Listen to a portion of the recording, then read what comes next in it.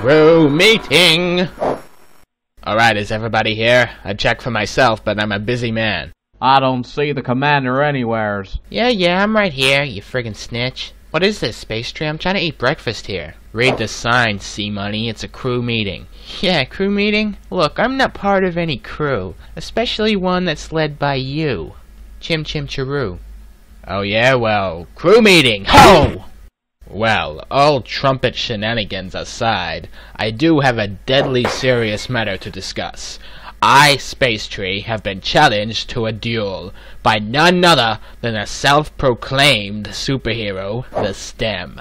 The STEM, you say? Oh, I've heard that she is one sexy, sexified superhero.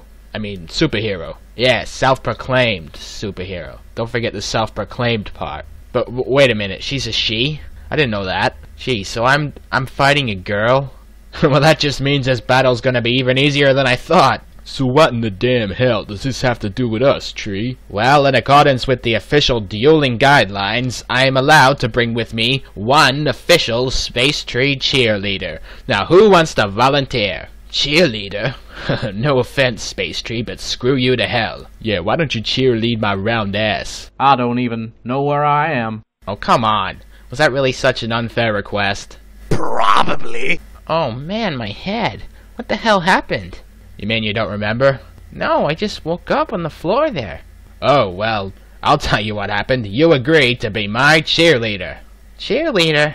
Well, I guess that sounds like something I'd agree to, but why was I unconscious on the floor?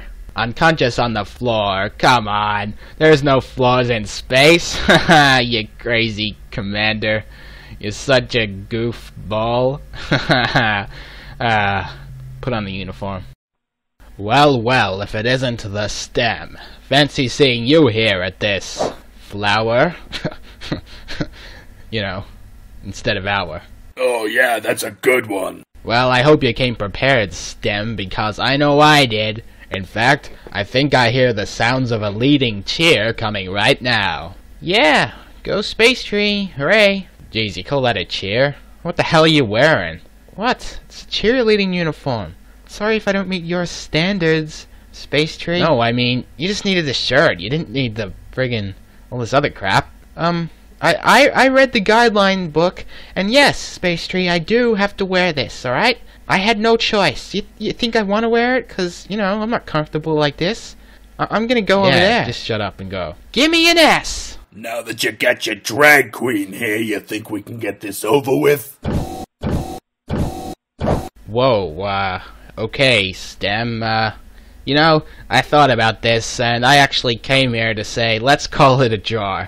Cause, you know, I just don't think it's fair to hit a woman. What are you talking about? I'm not a woman. Well, I am, so see you later. I'm off to go bra shopping. He's lying, STEM. Let's get him. I saw him writing his name in the snow earlier. What snow?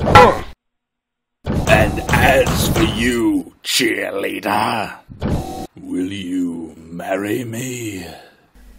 You know, I'm actually a dude. And I'm an armed robotic flower who could crush you with his enormous feet. It's like we were meant to be.